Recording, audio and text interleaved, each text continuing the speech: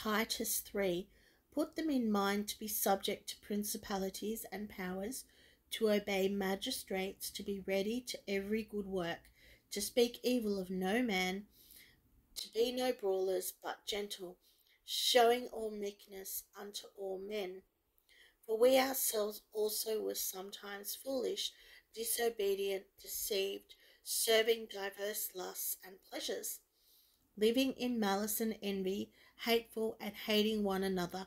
But after that the kindness and love of God our Saviour toward man appeared, not by works of righteousness which we've done, but according to his mercy he saved us by the washing of regeneration and renewing of the Holy Spirit, which he showed on us abundantly through Jesus Christ our Saviour, that being justified by his grace, we should be made heirs according to the hope of eternal life.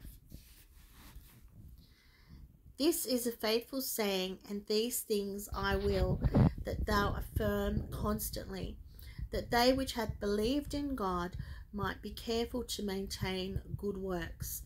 These things are good and profitable unto men. But avoid foolish questions and genealogies and contentions and strivings about the law, for they are unprofitable and vain. A man that is an heretic after the first and second admonition reject, knowing that he that is such is subverted, and sinneth, being condemned of himself. When I shall send Artemis unto thee, or Tychicus, be diligent to come unto me to Nicopolis, for I have determined there to winter.